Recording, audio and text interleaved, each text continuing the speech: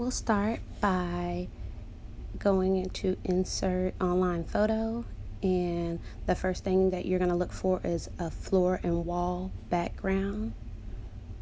And designing in PowerPoint is the same as designing in Google Slides, and my theory is it's probably the same in Keynote.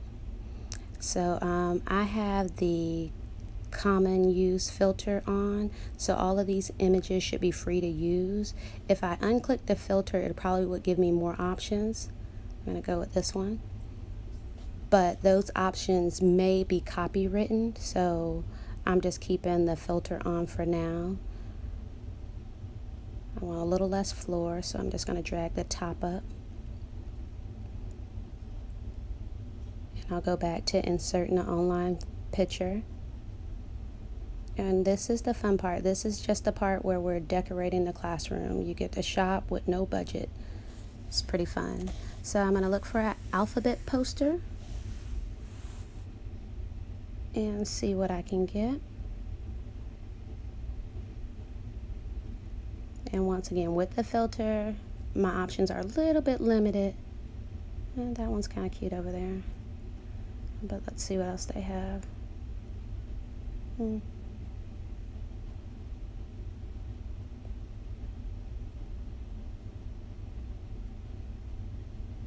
Alright, I'm just gonna, for video's sake, choose one that I saw above.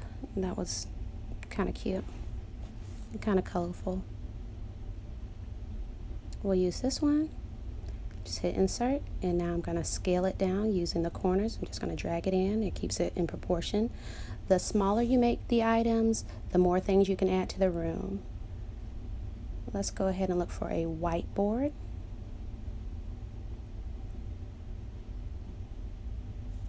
And the larger you keep the item, the less things that you'll put in the room. And once again, if you drag from any of the outer corners, it keeps the item in perspective. If you do it from the middle dots, it would scale it in vertically or horizontally only. So scaling this down to go with the poster. You can see those grid lines. It's in alignment with the poster. I'm just kind of looking for the center of the room a little bit.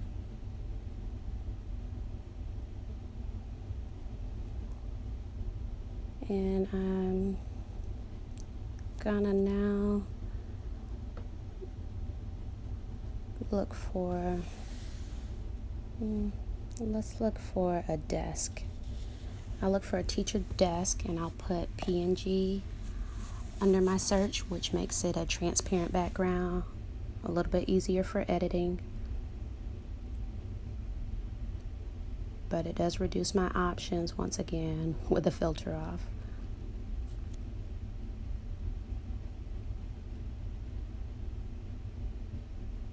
Well, I mean with the filter on.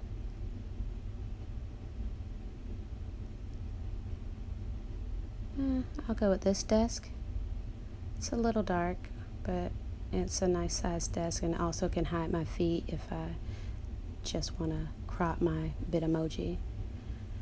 I'll put this off to the side, and next I'm going to grab, let's do a wall clock, because every classroom has a wall clock.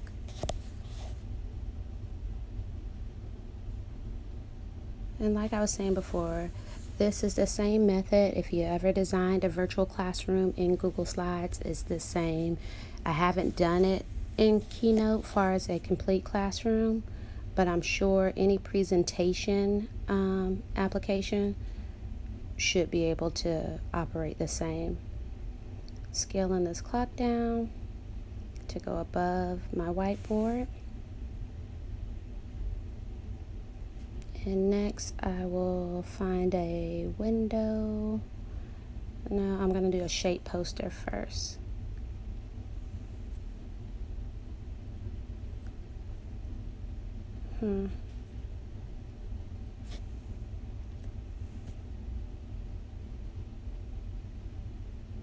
That one will work. Nice and colorful. And once again, you'll design whatever theme you're into or interested in. This is just a demonstration on how to do it in PowerPoint if you're not comfortable with Google or you haven't jumped on the Google platform. But once again, it's a wonderful community out there of Google Slides that share their virtual classrooms, which is awesome because there's some people who are just so creative. So once again, you get as creative as you like. I'm adding a window at this time, but creative as you like, and or as simple as you like, because this just reflects your personality or an extension of your personality. So have fun with this, but I only did this just to show it can be done in PowerPoint just as efficiently and just as fun and just as elaborate or as minimal as you choose.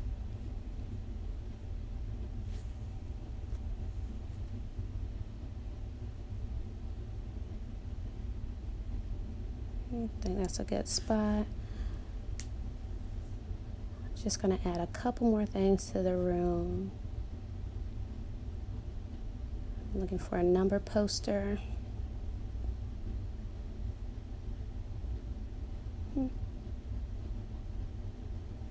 This one's simple.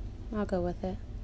But once again, if you're a math teacher, use the things that you love that represent what you're trying to teach and reflect what you're trying to teach. If you're an art teacher, get as elaborate as you would like with your art materials. I mean, just have fun and make it something that piques your students' interest.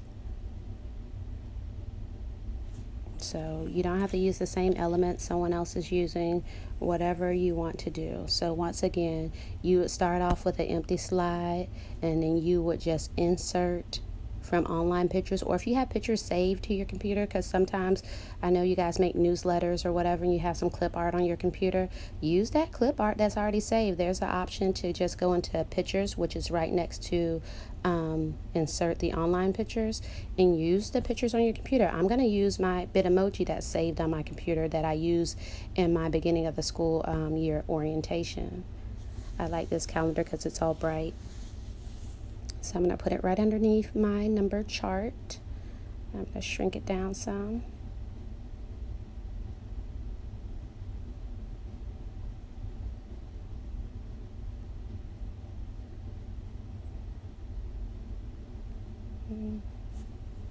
I guess it looks okay there underneath the whiteboard. It's a little big to go under the number chart. So this is a time to be fun and be creative, but a lot of things, the main purpose of this classroom is once you get it decorated is to make it interactive, and that's the really fun part for me. So with that weather chart, I would link a weather either video or our weather song that we sing each day. Also the numbers, I would probably put the link to the number of the week that we're working on or the concept that we're working on. So also think about that when you're adding your elements. I'm going with an art easel here. Maybe I would link a video on either me drawing drawing something, a teacher-led art project, or a video that they could just watch regarding whatever concept is being implemented.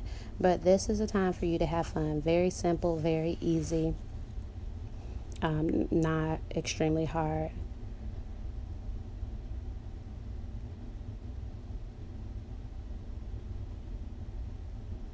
At this time, I'm going to get my Bitmoji that, like I said, that I used in my PowerPoint presentation.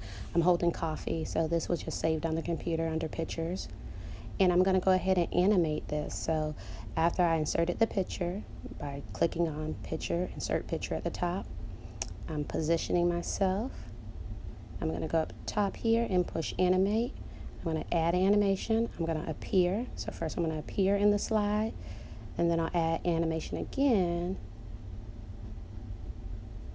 Well, first I want to make sure that I do it after the slide begins. And I'm going to add a path.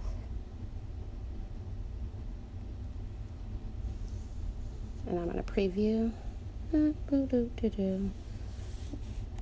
That was a short path. I'll undo that and I'll make it longer. So add, and I'm going down to path, and I'm going to do the custom path, and I'm just going to stretch it out and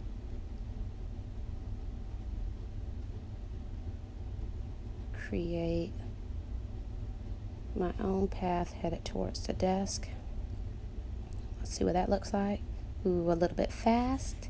So I'll go up top and I will slow this down by increasing the duration. So the bigger the number, the slower I'll move. And that kind of works. Maybe a little bit slower. So I'm going to make the number a little bit bigger. I'm just hitting up. Let's preview again.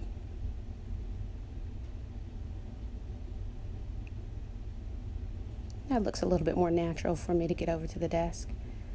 Alright, so next I will just make a copy of this slide by clicking on it, left clicking, and then it has insert. You can insert either duplicate slide or you can copy the slide. So hold on, let me go to insert and duplicate.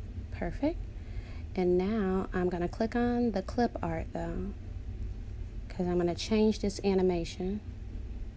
I'm going to move me to be behind the desk.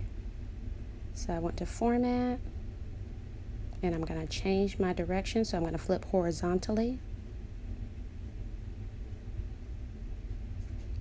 And then I'm going to move the desk forward and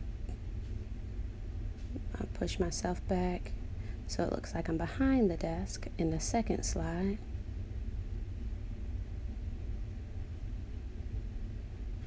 And I'm going to add another animation and hit add. Well, first I'm going to the animation panel to get rid of the first one because I'm not going to be walking backwards from here. So I'm just going to remove by left clicking and now animate, and I'm going to appear in the slide, animate, add animation again, and I'm going to do the teeter where I just kind of shakes slightly. Let's go ahead and preview it. There you go. And so first I'll walk over to the desk in the first presentation, and then I will be behind the desk in the second presentation. I hope you enjoyed this video. I hope it helps. Please subscribe for more content. Thanks for watching. Bye.